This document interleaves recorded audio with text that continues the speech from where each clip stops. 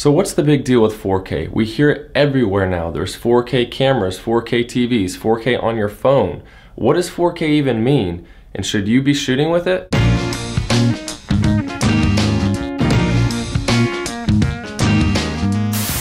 Hey everyone, Camber here with you in Alaska, and today we're talking about video resolutions and which one you should use for your films. And if you're new here, this channel is all about teaching you how to use your camera to make good videos. So if that's you, consider subscribing. Now when 4K first started getting popular in cameras, people would argue that you don't need to shoot in 4K because no one even has anything to watch it on. But now there's plenty of TVs and monitors that can display 4K footage and do it justice.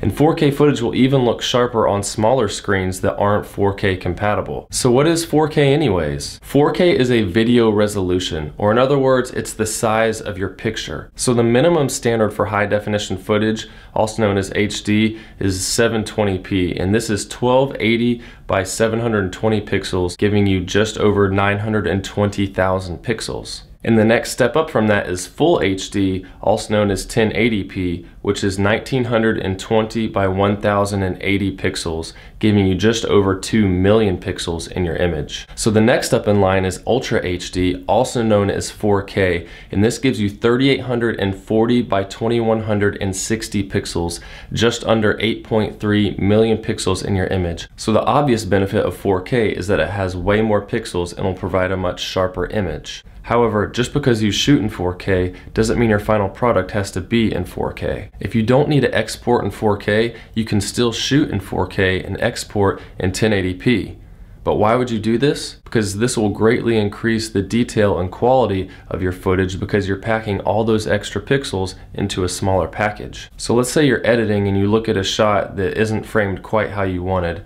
And since you're using 4K footage in a 1080 timeline, you have 4 times the amount of pixels, so you can crop in and fix the framing to how you want without having any noticeable decrease in quality. However, it would be a bad technique to use this as your go-to because you want to learn how to frame shots properly, but it is a good fallback in case things don't turn out quite how you thought they would. And aside from cropping your image, you also have the ability to add pans or zooms to your footage in post without any noticeable loss in quality when you're using 4K in a 1080 timeline. Another benefit of shooting in 4K and exporting in 1080 is the ability to stabilize your footage in post when you don't have any choice but to handhold shots. Stabilizing footage in post requires zooming in and then digitally stabilizing the footage, and you can still do all these things if you're shooting at 1080p. However, since you're having to zoom in, your image is going to start getting softer and look more pixelated the more you zoom in. And the 4K makes it work because you have 4 times the pixels that you're working with, so you can zoom in and still have a clear picture. Aside from all these editing benefits of 4K,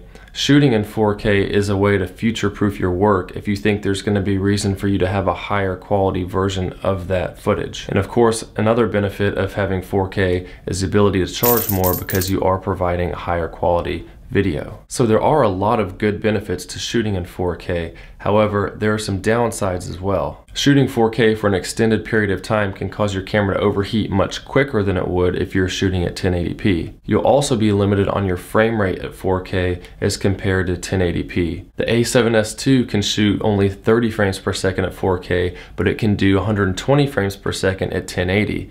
And the GH5 can shoot 60 frames per second at 4K, but it can do 180 frames per second at 1080. Since your files are much bigger at 4K, that's going to require you to have larger memory cards and hard drives for storage and backup of your footage. And these larger files will also cause a greater demand on your computer processor and increase your editing time. However, you can always edit with proxy files and then switch back to 4K once your editing is complete. More on that in the future when we get to editing. And finally, exporting times for your 4K project will be greater than they are for 1080p. So overall, remember that story is the most important part of your video. Shooting in 4K will not guarantee that your video is good, but it can enhance a good story. And that's all I got for 4K. So if you made it this far, hit that thumbs up and let me know down below what resolution you prefer to record and edit with. Go ahead and subscribe if you haven't, and remember that the only way to get better at something is to practice. So get out there and film something. See you soon.